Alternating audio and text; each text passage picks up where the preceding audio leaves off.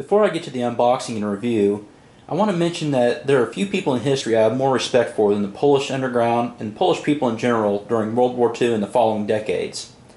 From the pride they took in not having a puppet government under the Nazis, to the absolute badassery of the Polish underground. And please check out these books. One is a translation of Witold Pilecki's report on him volunteering to go to Auschwitz to see what was going on there, setting up a resistance in case the Allies would drop supplies for a revolt, to his escape and his part in the Warsaw Uprising. The other book is by Jan Karski, who was a member of the underground and eventually sent to the U.S. to let the world know what he saw. So basically, from the badassery of the Polish underground to the Warsaw Uprising, the largest civilian uprising in history, to the feistiness they showed under Soviet influence, to finally Lech Walensa's solidarity movement and Pope John Paul II being the heart in the triumvirate that tumbled the Soviet Union. Basically, Thatcher was the brains and Reagan was the muscle, while the Pope was the heart. To Poland being one of our most trusted allies today. Poland can always hold their head high, and I have utmost respect for them.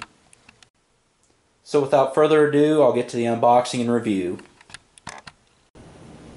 Hi, welcome to the Millicent Mike channel.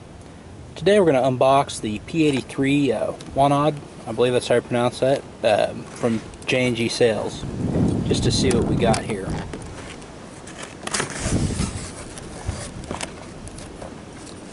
So looks like you get the pistol. Shoots a 9x18 Makarov round. Now I went ahead and you have the magazine inside the pistol. I went ahead and ordered the extra magazine to go with it. I think that was an extra 20 bucks. And you receive a holster with it, which you pull it up. This flap actually comes down and it helps you retrieve your pistol a little bit faster. So let me get some of the, well, let's see, let's look at this real quick. You do have a pretty sizable import mark on there, but you do have the 11, which means it's from the Radom factory. Now, one thing that you can tell the difference between the military and police version and the civilian version is the civilian version had a rounded loop hammer on it, so this is definitely a police and military version. So let me get this, get all the stuff off this and cleaned up a little bit off camera, and we'll do some shooting and maybe compare it to the P-64. And while I'm at it with the P-83, I'll just go ahead and do a little review on my P-64. I don't remember if I got this from AIM or Classic Firearms when they were selling a bunch of these earlier, but as you can see, I kind of got a scratched up one, still with a pretty good sizable import billboard on there. But it still has the 11 from the Radom factory. This is 1970. I believe on this P-83, this one's it's 1989. I actually, using a Bulldog holster, I actually pocket carried this P-64 for a while until I got a Glock 43 for that purpose.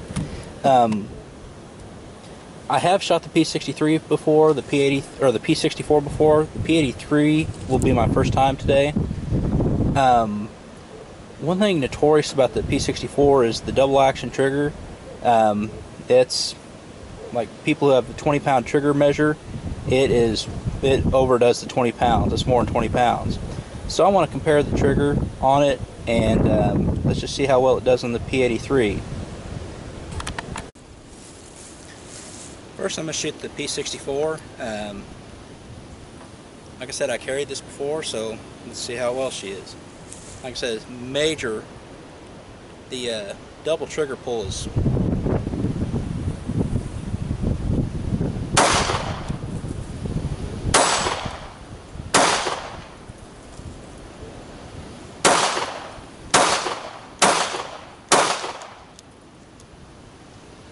Of course, we have the European style magazine release at the bottom, so you're not going to have a quick mag change on these.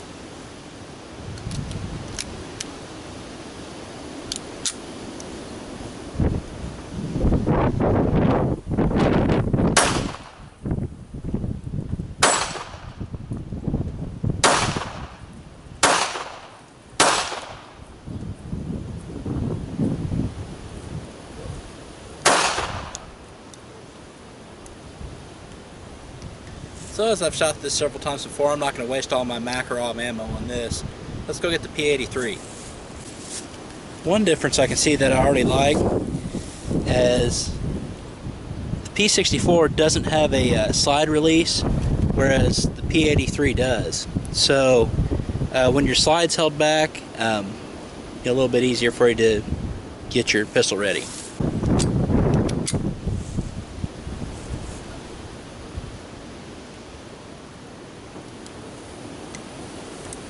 Alright, let's try the double single first. So try the double action, see how that compares.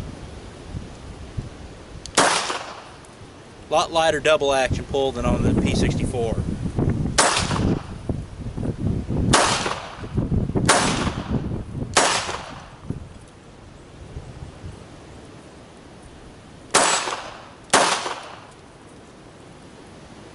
Again, we have the European style magazine release. I do like the slide release there.